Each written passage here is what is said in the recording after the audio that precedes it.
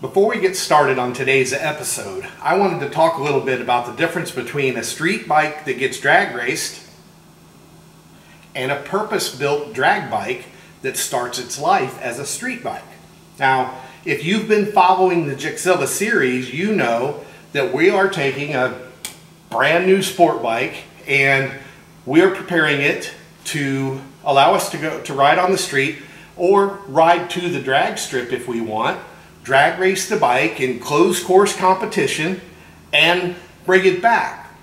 Now, there's also, here in the States, they're really popular.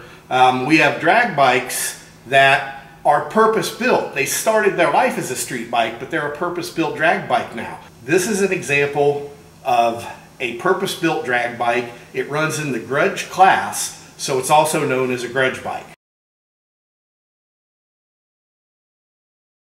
A common race bike modification is to completely remove the rotor, the caliper, and all the associated components to save weight. Oh my God! Okay, it's happening! Any bike without wheelie bars has the same issue that we're dealing with Gixzilla. They're fighting wheelies or they're fighting traction. It's a fine line. Well, one of the things they do to help fight wheelies is they'll reverse the front end, completely flip it around 180 degrees so that the caliper is in front to move that weight a little bit further forward to help prevent wheelies.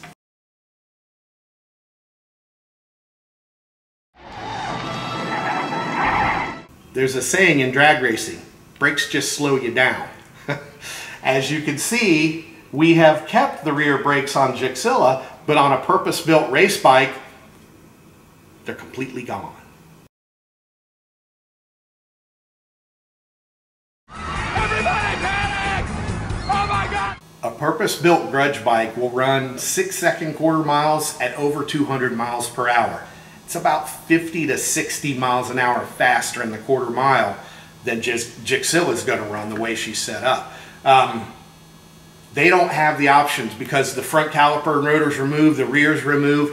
They've effectively eliminated 66% of their braking system.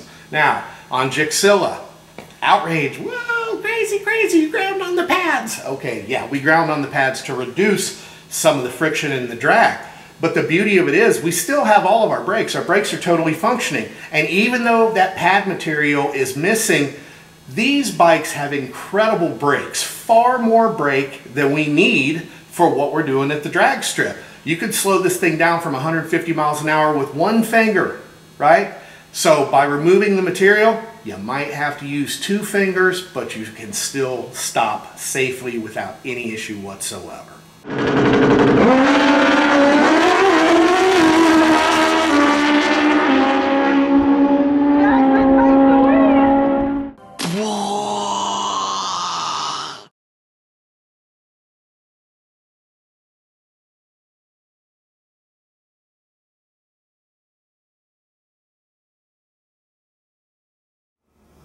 Hey everybody, we're back.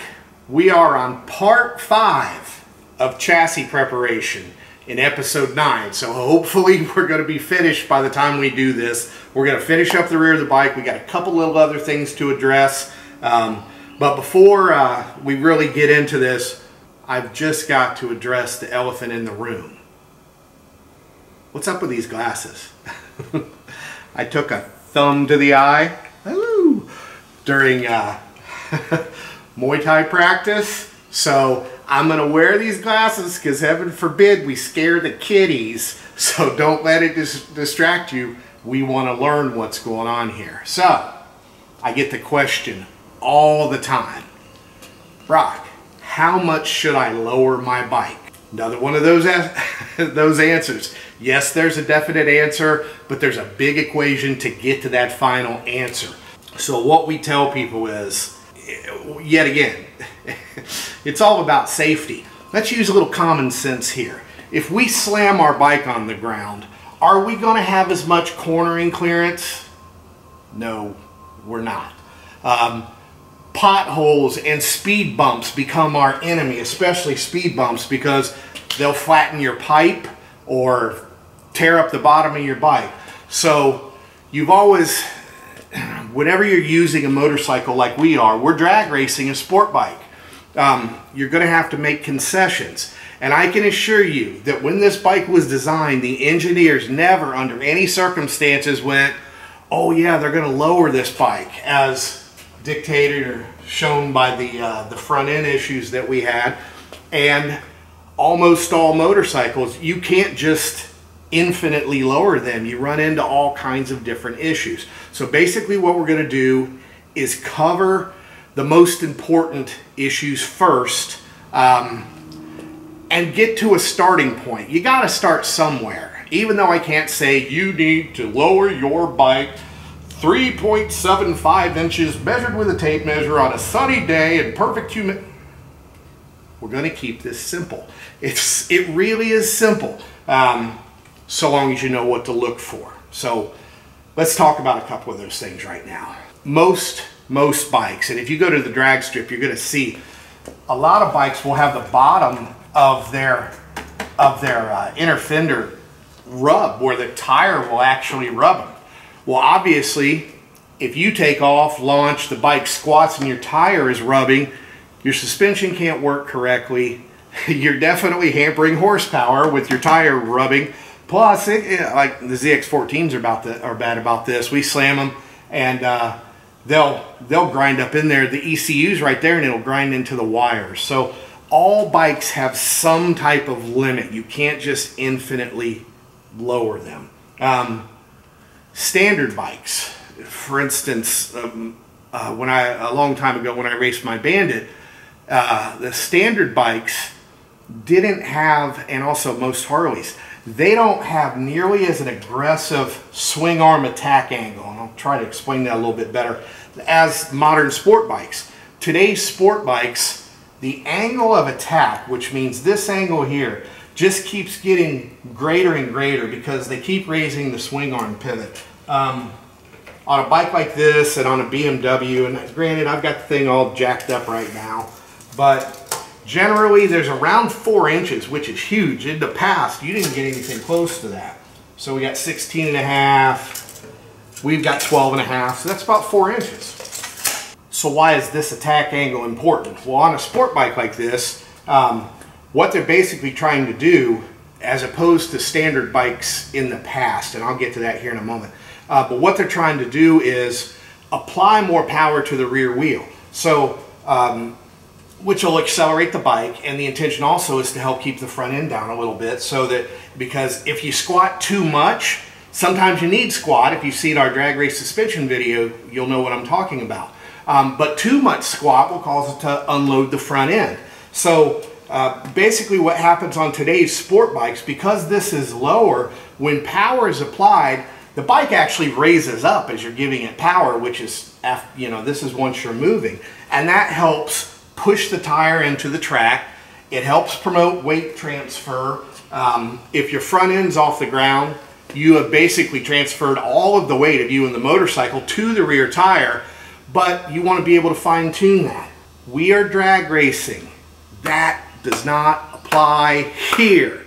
It does, of course. You can't get rid of the physics of the motorcycle, but like I said, we're making concessions here. Any little swing arm adjustment, or if we change the sprockets, which changes the the attack angle, changes the swing arm length, man, there's a reason there are books this thick dedicated to all this. We're going to try and simplify it all. We want to get the bike as low as possible so that we can keep wheelies down.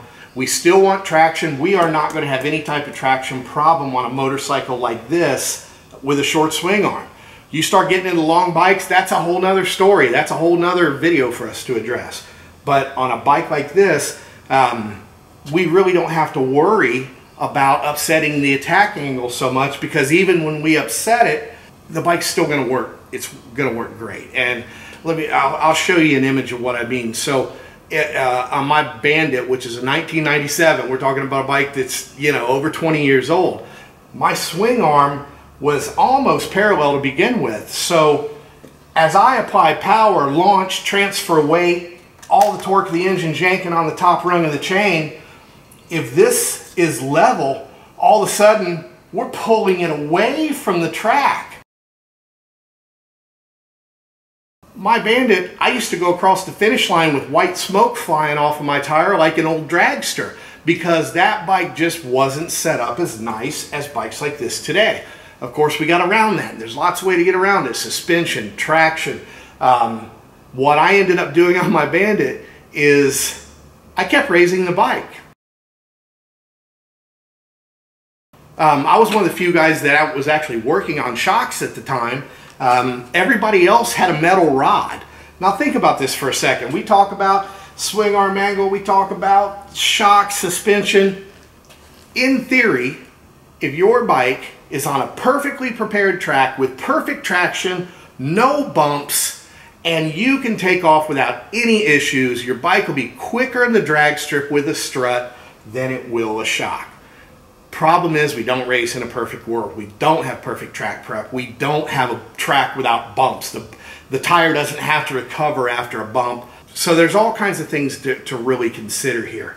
The one I want to focus on right now, though, are the clearance issues. And I'm going to show you what's happening on this bike as far as the clearance issues go. If you just look over here, what I've done, I basically jacked up the bike to where it's just basically took the tension out of the shock. We went ahead and put the stock link in because we figured this is where you're going to start from. We've got the chain. It is a little on the tight side. Now, if you think about that, if the swing arm arc is going lower and the anti-squat is pressing the tire into the track, it's going to loosen the chain. In a perfect world, if our swing arm pivot was in the middle of our sprocket, it would be a simple radius, and no matter which way that the rear end went, the chain would always stay the same tension. That's not how it works. Motorcycles can't do that. Our pivot point is here, so if we go in this direction, the chain's going to get looser, which can cause missed shifts. That's why we have a tendency to run them a little bit on the loose side. But in the same respect, if the swing arm goes up this way when we're lowering the bike, we have to really pay attention to the tension of the chain. So let me get mocked up here a little with some other things so that I can show you what's going on. We're going to install one of our fully adjustable window links and talk about all the clearance issues that you could run into there. The first thing we're going to do is remove the OEM suspension link in preparation to install our Brock's Performance window link. The bike is secured, as I mentioned. We just have the weight, we're just underneath the engine. The rear tire is on the ground, so we're going to first pull off. These things are so simple. There's only 2 bolts holding them, but they do go in a particular order. So sometimes there'll be quite a bit of tension on these, and that's why you got to watch. That's why we don't have the rear end up. We don't want everything to come crashing down. Little secret you can use if you're going to go to tap the bolt out, instead of going directly on the threads, just put the nut on a little bit, punch that, then we'll take our punch. All right, so nut and the bolt, pretty simple stuff. Now we're going to go ahead and swing this down, and you can see from the factory it's got a couple shim washers. It's also got an inner bearing race that goes inside the needle bearings. We'll leave that in for now, and then we'll just do the same thing with the other side so that we've got it out completely. Once again, just sort of make sure you put the parts in you want them to go back in the same way that they came out. Put these together, and you can see there's no shim washers here, but there is a spacer, an inner bearing race that goes in a particular orientation. So we're just going to leave these like this for now. At this point, we are able to start talking about the chain tension. Now, we have this chain tighter than most guys would run. If you are on a dirt bike, don't run it that tight. You have to deal with all of the transitions that it's going to make. Let me show you this. I'm just going to take this just for demonstration purposes. Here's the amount of tension we have here, equivalent to lowering the bike. Look at that. Much, much tighter, which means when we're all finished, you're going to have to readjust your chain tension to match what we're doing. So now, I don't know, we'll get the bike down here in a minute, but for right now, this would be the equivalent of lowering it. So what do we have to worry about clearance-wise? Well, we've still got 4 or 5 inches here. I don't think we have to worry about anything hitting here.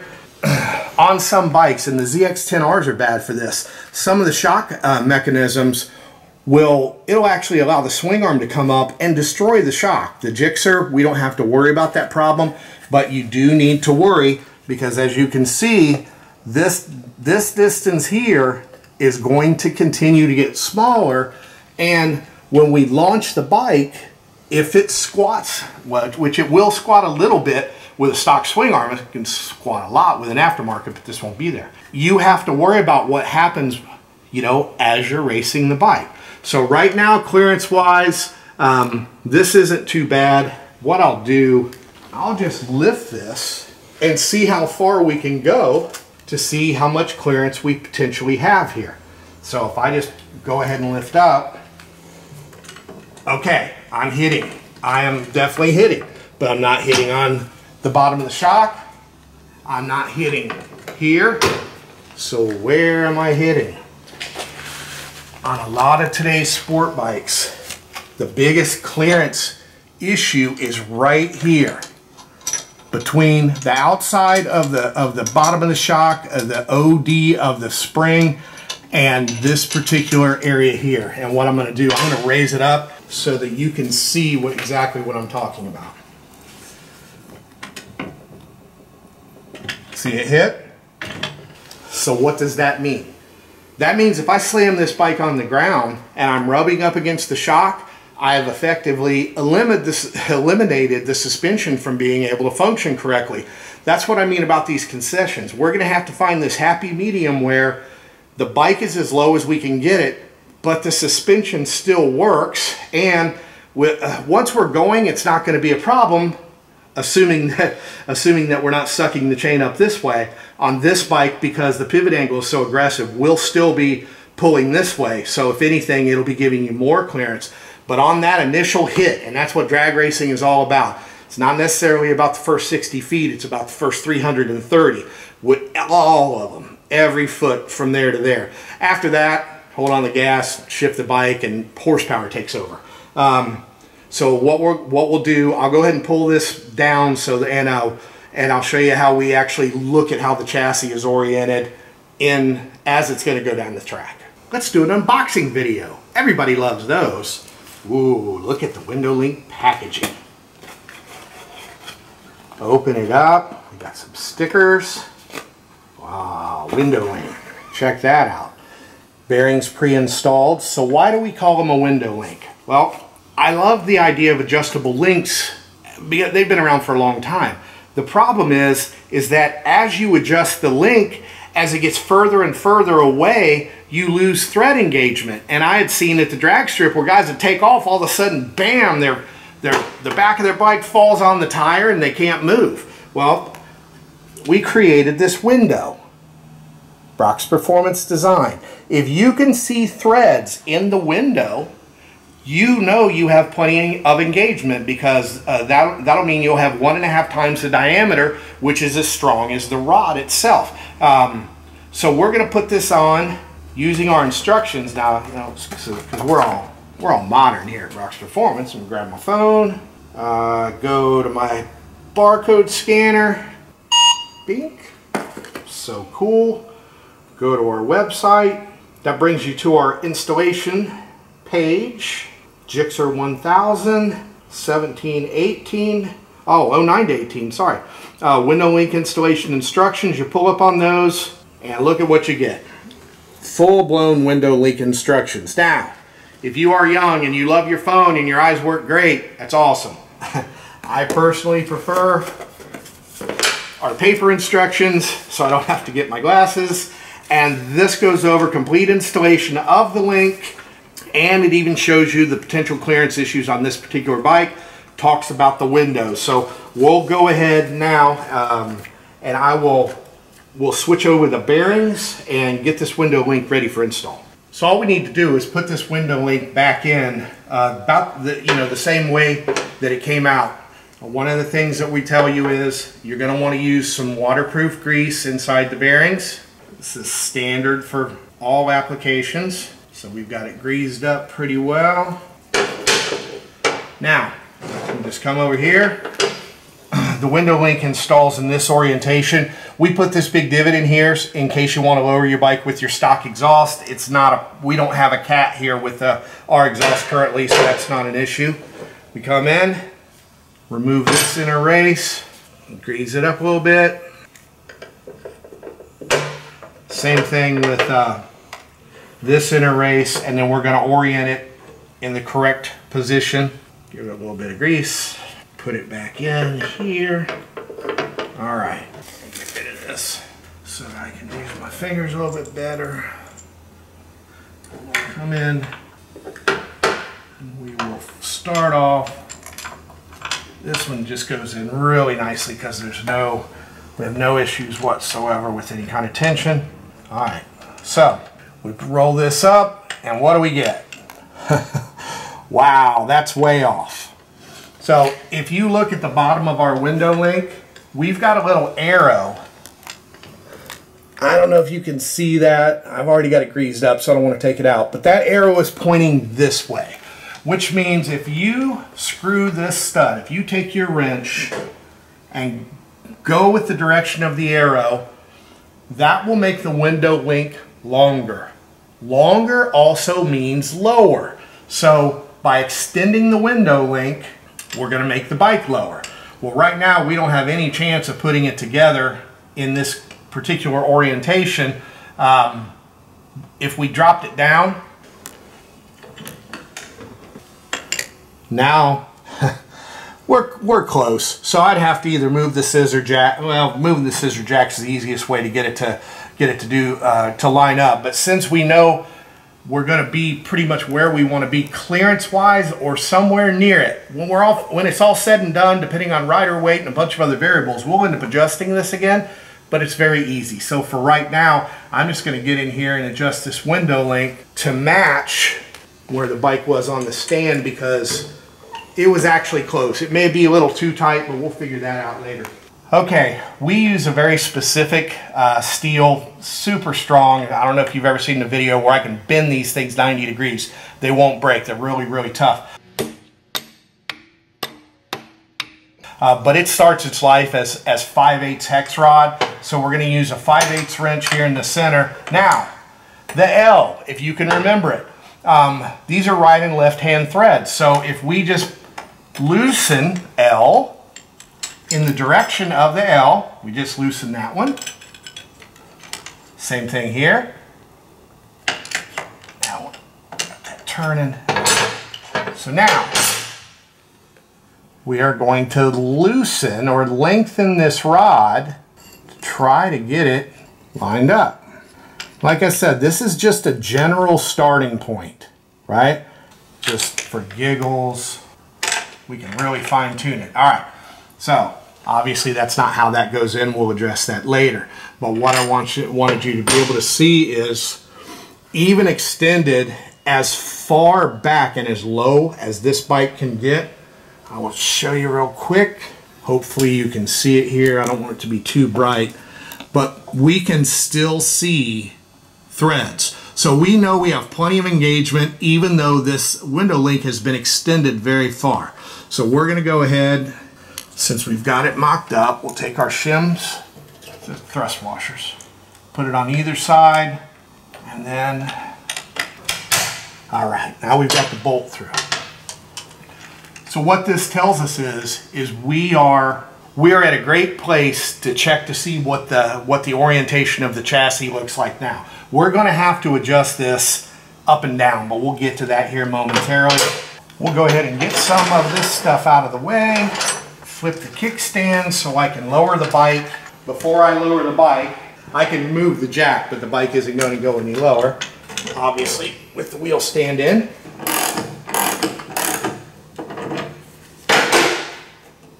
I can't get the jack out. We've got it lowered pretty good.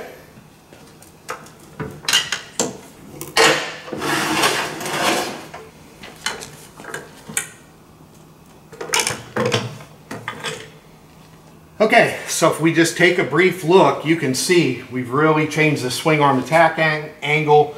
but it still is at a decent angle. Thank goodness for these bikes. Some bikes have adjustable pivot points that you can continue to move up.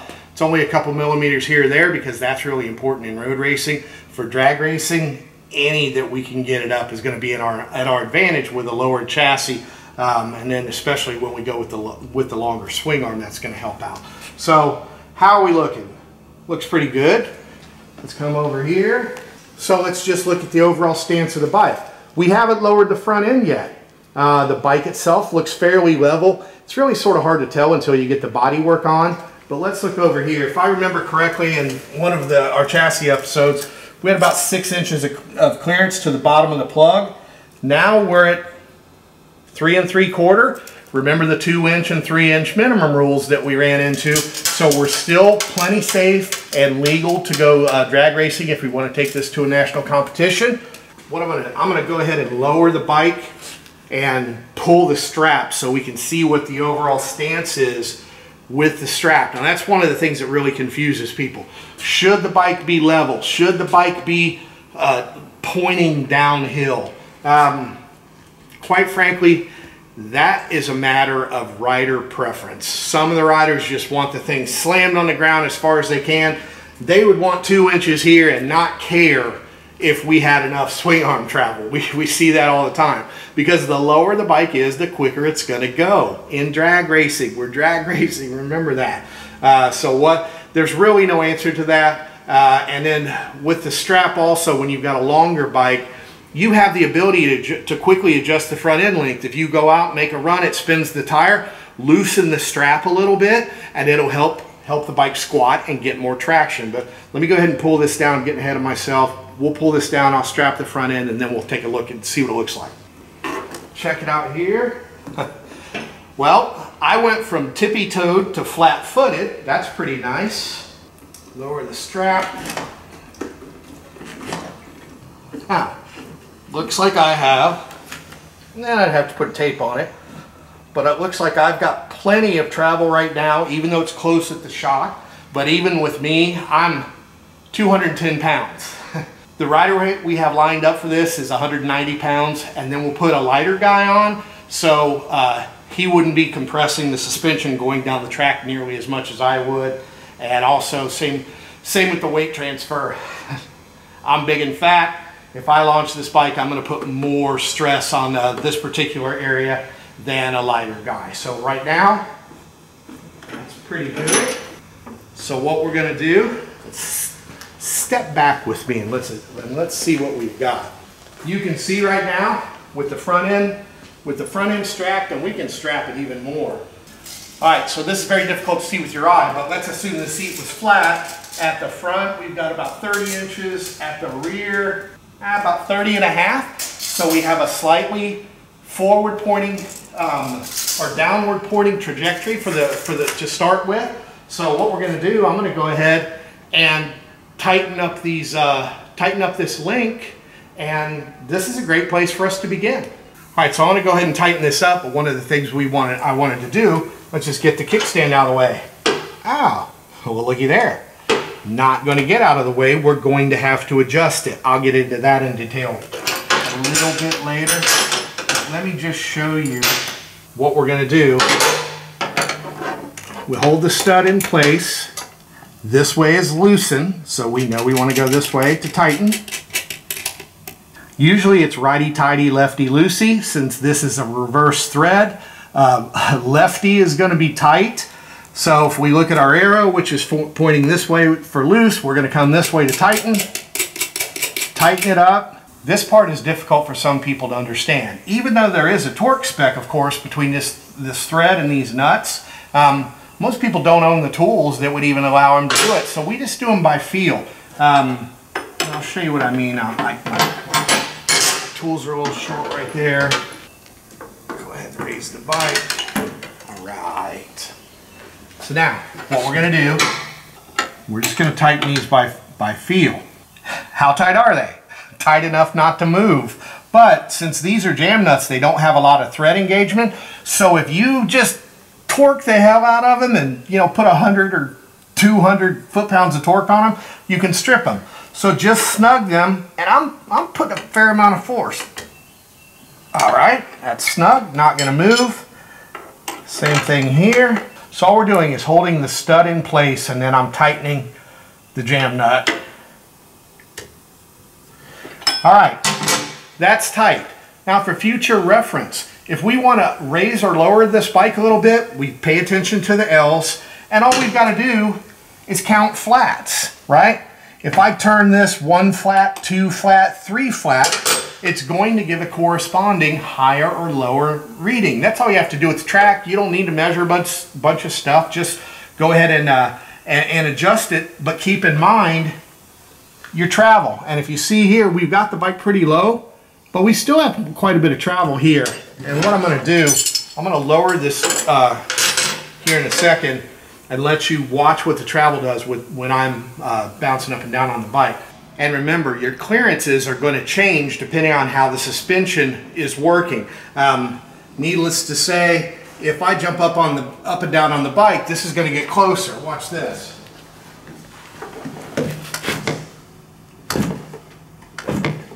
I'm coming down pretty hard, and I still don't think that we're going to run into that. As far as the shock goes in the shock tunnel, let's let you get over there. See what happens when I jump up and down. You can see on the initial launch, it actually gets a little bit further away. Where you have to worry about it is unloading, and this would be more on the street or over bumps. So if you go back down there and look again, if I simulate unloading the chassis to the point where, I mean, I actually took the bike off the ground. You're not going to unload it any more than that. So right now, I think that we're in a pretty good place to be able to take this bike to the drag strip and give her a shot. But first, this is our Brock stand, which was already pre-installed. If, once again, bling, we'll unbox. All the information that you need is on the QR code instructions.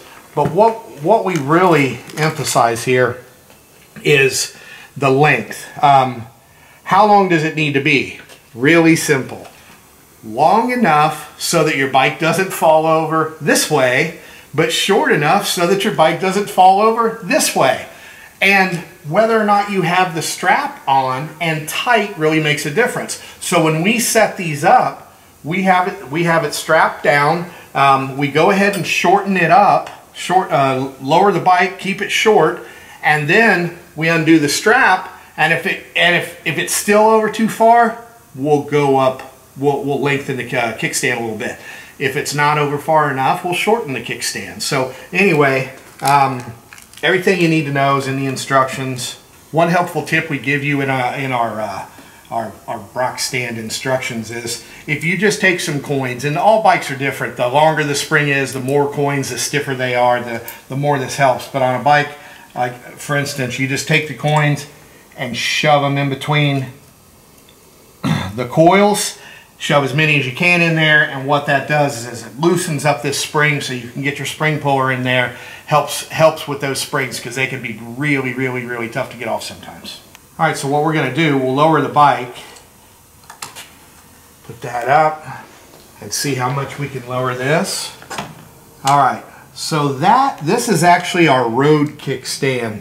And unfortunately, by the time we get this over, it's not going to work out. So we're going to change the tip on this. The bike's been at stock height its entire life for all of its rides. So if you're planning on lowering your bike, you're going to want to get the kickstand that has the smaller tip. We call it our race stand. So we're going to grab a race tip here real quick. We're going to come back and tighten these up, and we still have to do the final torque on the window link bolts, the stock bolts. So we'll do that here right now. Of course, the original OEM bolts do have a torque spec. We'll go ahead and snug them up here, and then we'll torque them to 59 foot-pounds.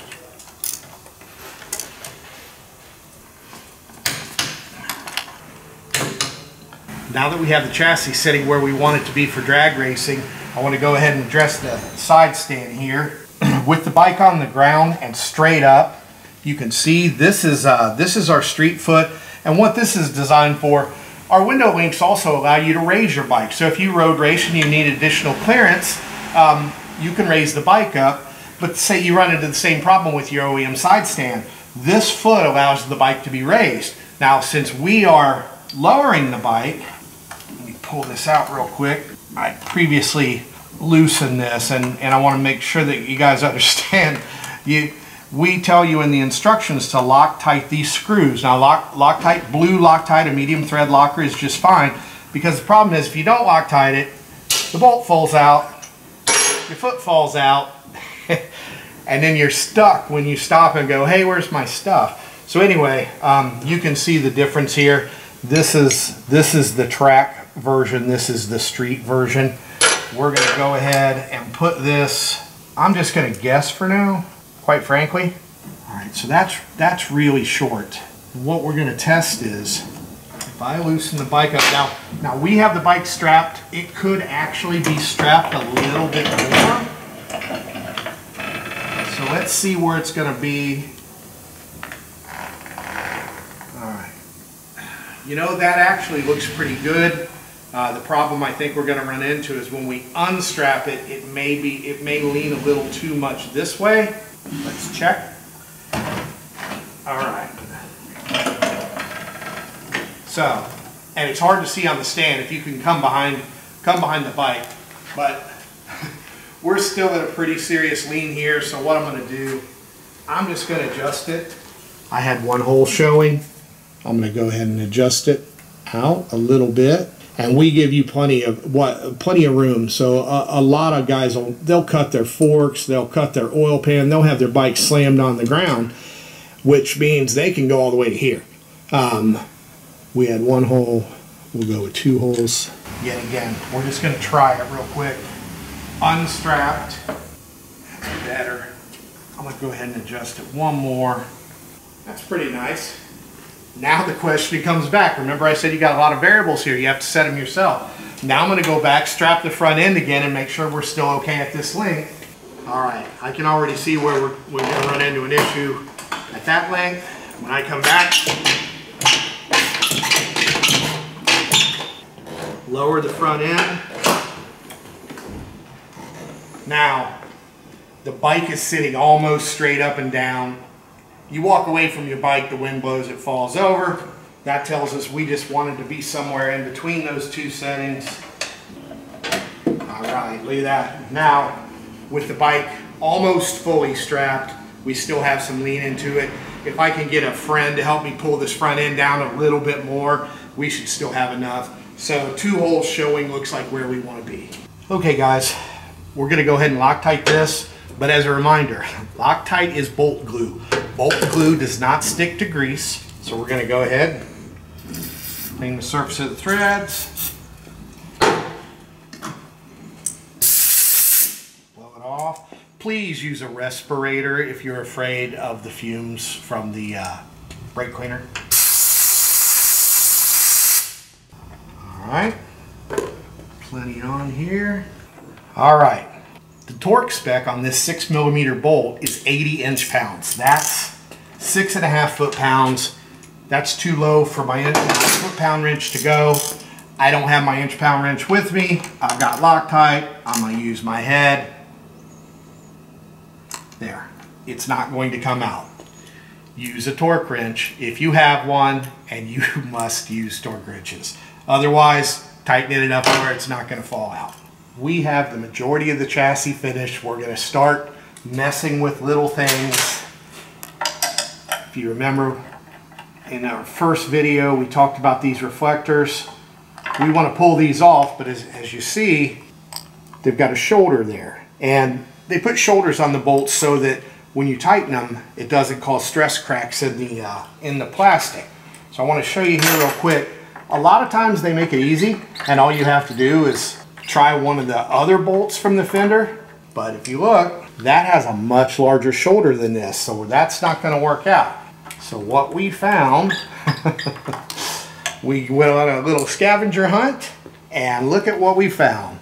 a Hayabusa front fender bolt that has a shoulder on it. We'll put the little rubber isolator in here, and now we've cleaned up the front end. You can use any bolt you want. We would recommend a shoulder bolt to keep from disrupting the plastic, keep from breaking it. Look how much nicer that is. And guess what? It's finally going to happen. I'm moving to the rear of the bike, and we are going to get rid of that stock rear fender. I wanted to stop and point something out real quickly. Now we have the chassis sitting where we're going to begin. As I mentioned, that chain is super tight, so I'm going to have to loosen that up. Now I've taken the bike down off the jack stands, so if I measure here, we're at about 13 3/8. If I measure here, we're about 12 1/2. So out of that 4 inches of positive attack angle we had, we've reduced it to nearly nothing. And when we launch, when the bike squats, it's going to extend this up and it'll tighten the chain a little bit until we get going, where then it'll still have a positive angle, so the anti-squat will kick in and it'll help plant the tire on the ground. So we're in a really good setup for where we want to be right now, and we're just going to continue on. All right, it's 5 flats. Still a little loose. That might be a bit on the loose side. We won't know until we get the bike down the track to see whether or not it's going to shift properly.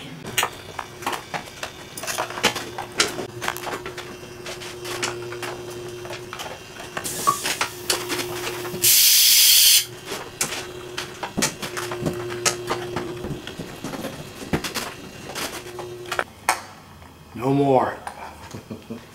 The way Suzuki designed this, you can't just pull off all of that fender and yuckness and then screw it back on. I don't know if you want to come over here and look, but you can see even if we put the screws back in, there's nothing to hold it. So what we're going to do, we got a little tail tidy here. This one's a little more robust than I'd like to see, but it's all we have right now. Really nice piece. And once we put this back on, it'll hold all this in place and look much cleaner. Aerodynamically really clean up the back of the bike, but it still allows us a place to put our license plate if we like. Some people mount the plates way up in here. Law enforcement around here won't let us get away with that. Well, this looks much nicer. So, great news.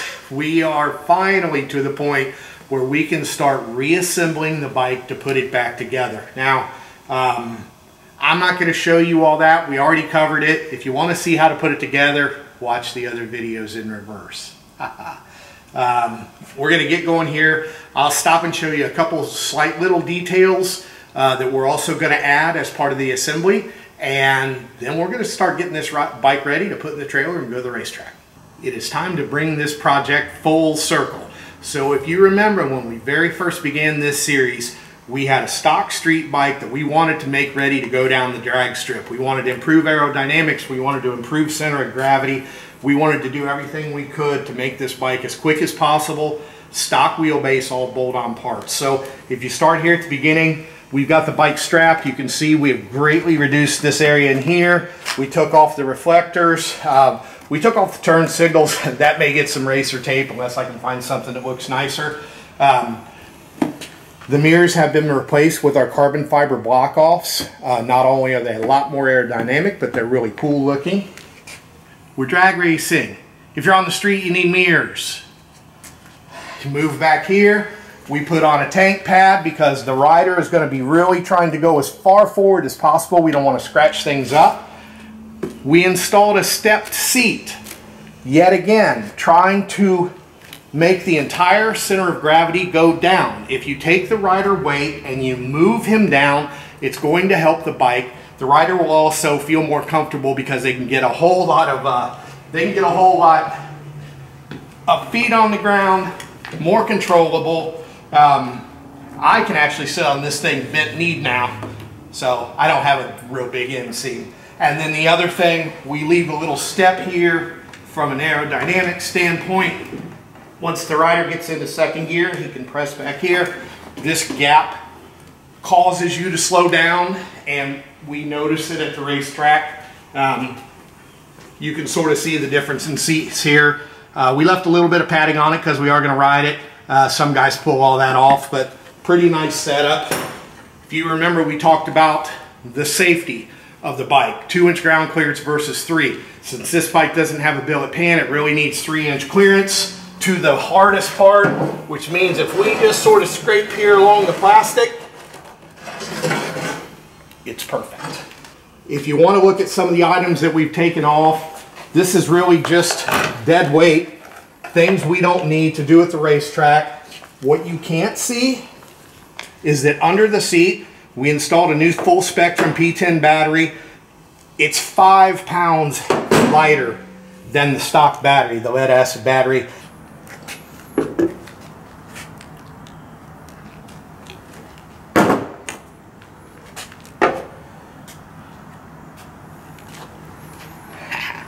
It also has this really cool IPT reset, which means that if you accidentally leave your key on and you drain your battery, lift up the seat, press the button, start your bike up, ride home. And now, for the piece de resistance. Everybody always asks, how much horsepower are those stickers worth?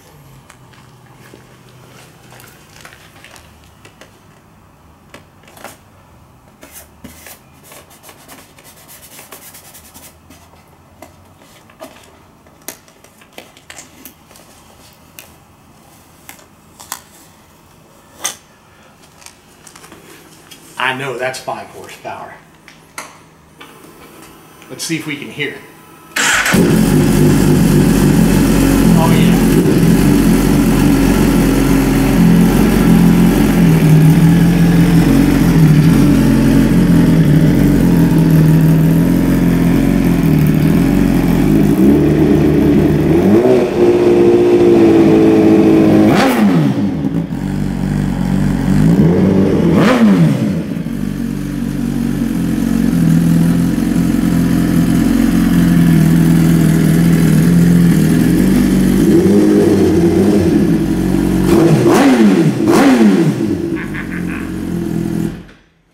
Next time you see us, we will be getting ready to go to the drag strip with this bike and show everyone exactly why we made all these modifications. Until then, Brock for Brock's Performance, we'll see you then.